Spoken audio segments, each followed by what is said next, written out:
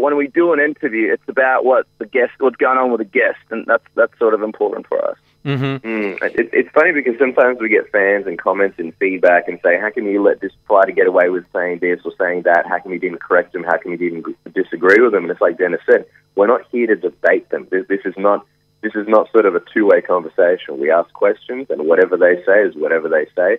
Sometimes we'll give them opportunities to elaborate or clarify things. We're never going to just flat out disagree with what someone says. And as you sort of asked us about when it comes to giving our thoughts, I just think that the key really is to be respectful. As long as you word things well, and as long as you're not trashing someone for the sake of trashing someone, if you can put forward a logical argument, and this is obviously later on in our show when we give our thoughts and it's time to give our opinions, I think a lot of people understand. And we've never had a situation where a fighter or anyone has been frustrated with us or upset at us for our opinions, I think, because of that very reason. Mm-hmm. And Jonathan, just quickly, I think one of the things I notice sometimes in MMA and other sports is people have this tendency to think that people don't have the ability to have an opinion. Mm-hmm. Well, even if you have a shit opinion, that's your opinion, and it's not up to me and Kacper to say, hey, you can't think the way you think.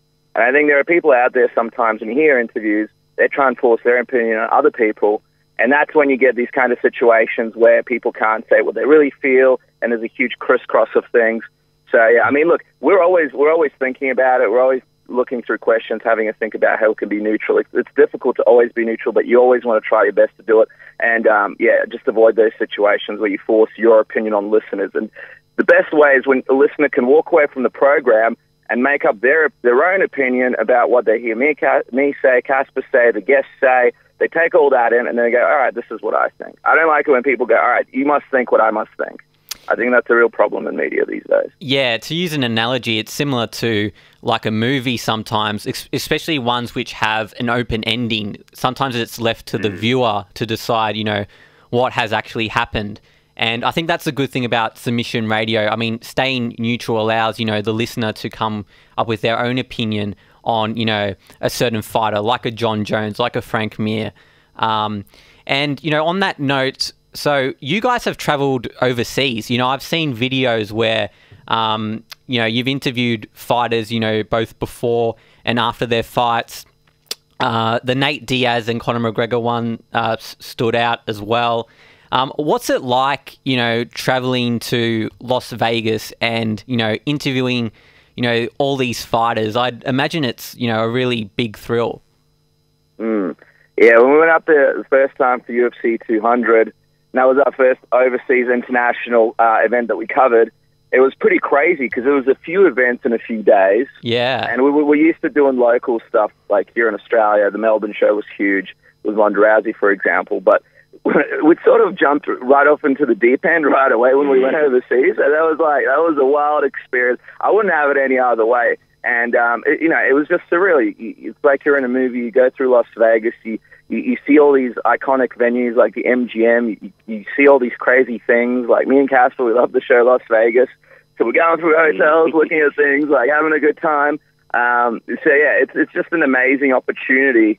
I think for me personally, Jonathan, it's one of those things where balancing it out, having fun, make sure you enjoy the journey, not just the destination. Make the most out of your trip. Make the most out of your experiences. Like me and Kacper, we like to go out.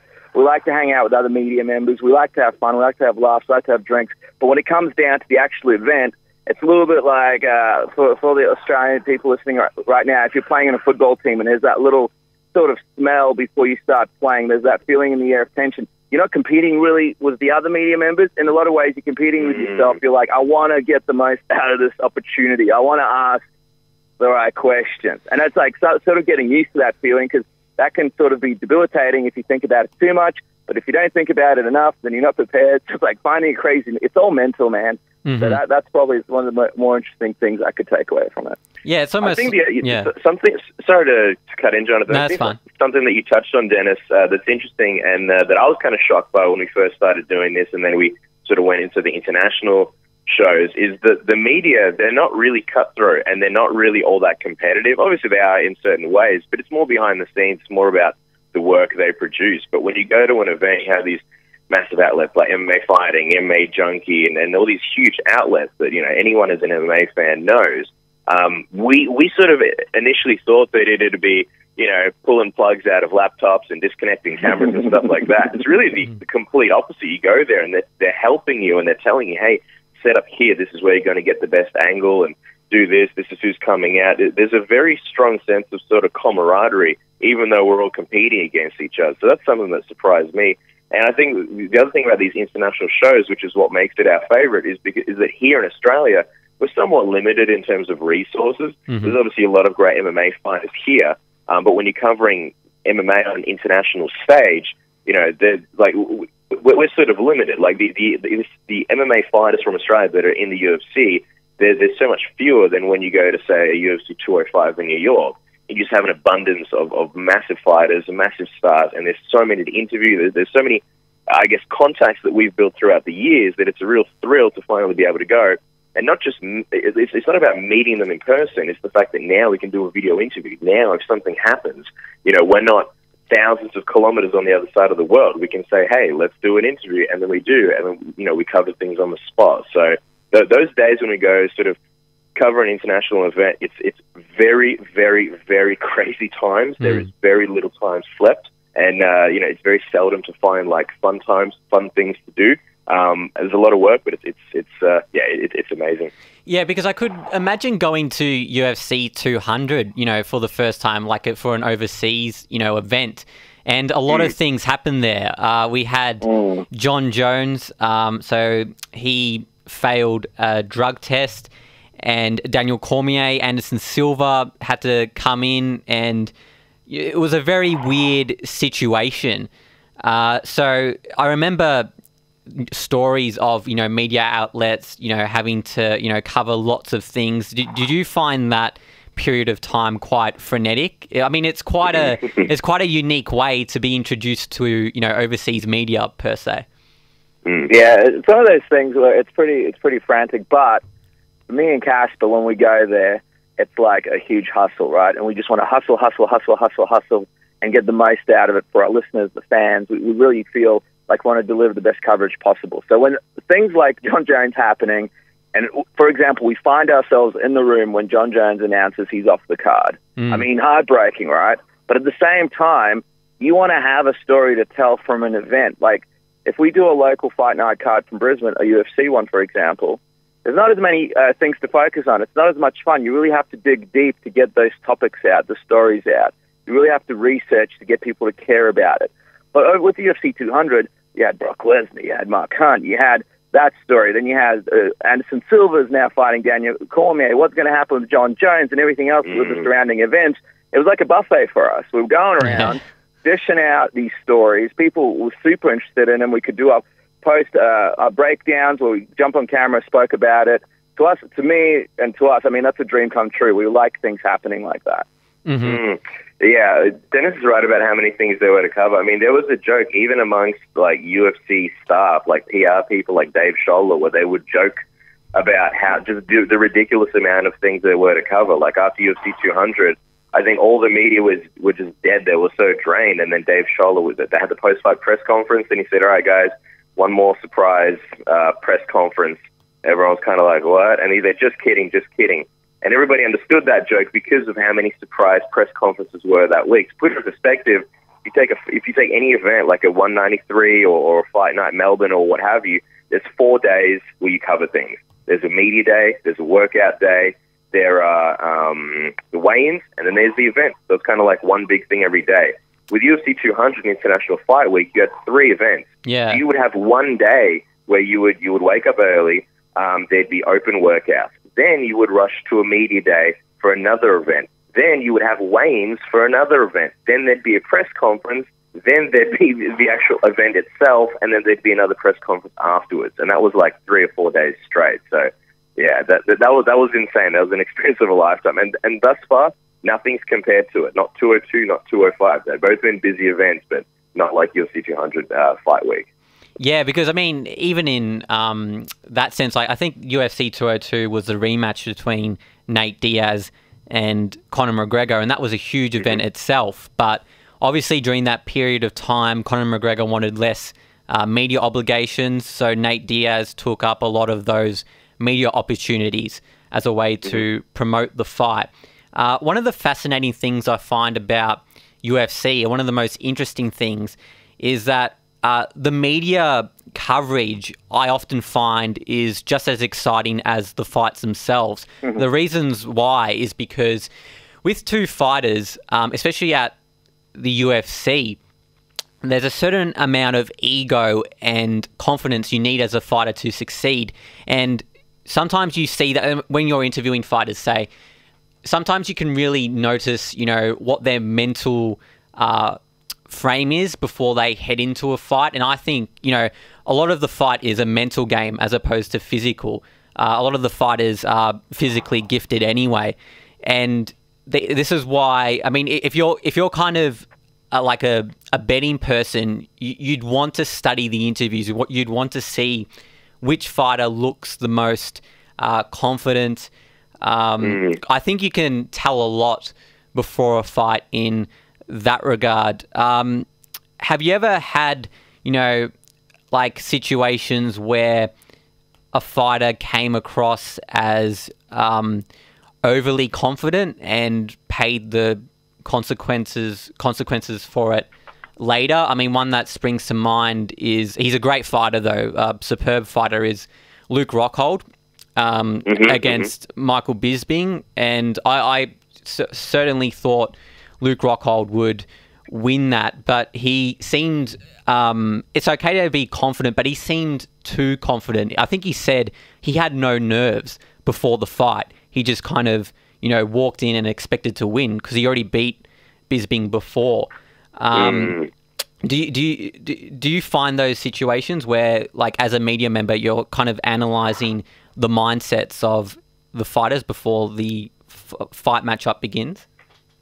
Yeah, you absolutely do. But then at the same time, I've been in situations where I thought, oh, this guy doesn't look right, and then he looks good on fight day. Yeah.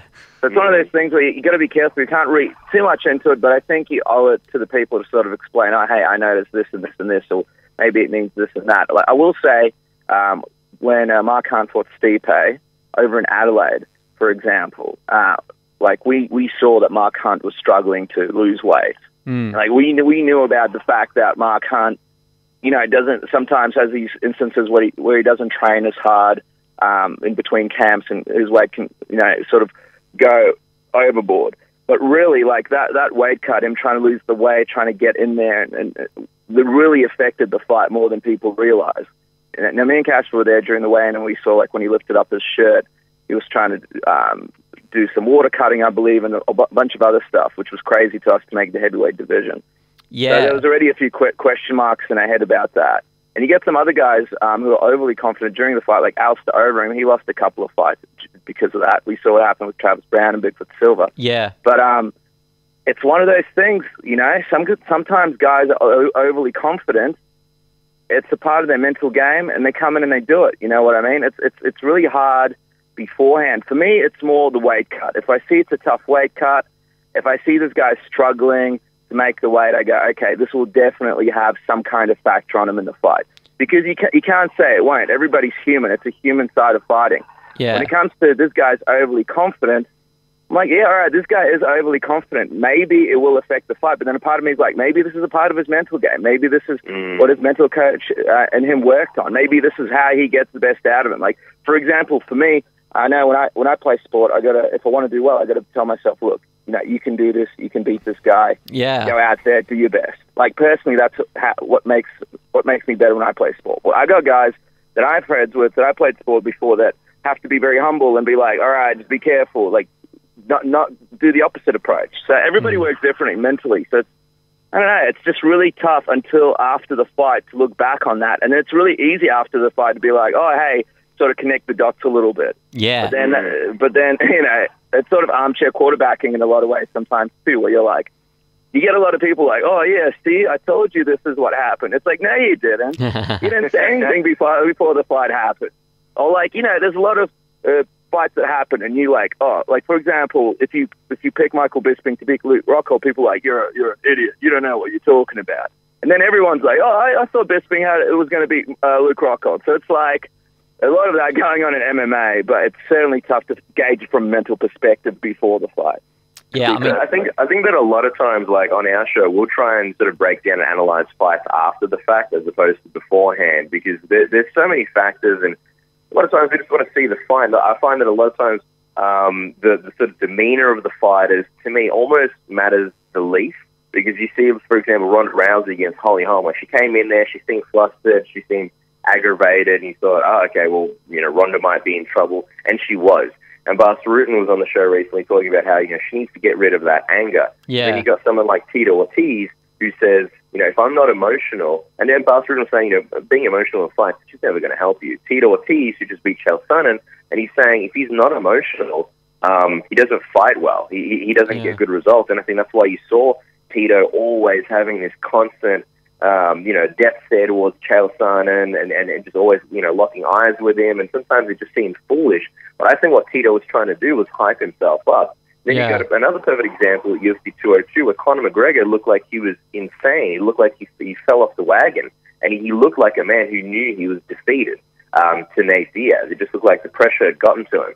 And we saw the weigh-ins where he went crazy, and we did predictions afterwards. We all said, dude, Conor McGregor doesn't have a way to win this. Yeah. And of course, he goes out there and he wins this. And according to his coach, John Kavanagh, after that weigh-in, McGregor said something to the effect of, all right, the illusion of insanity is now over. Yes. So there's so much gamesmanship, and you don't really know who's playing games, who's not playing games, and who's just doing it to get the best performance out of it.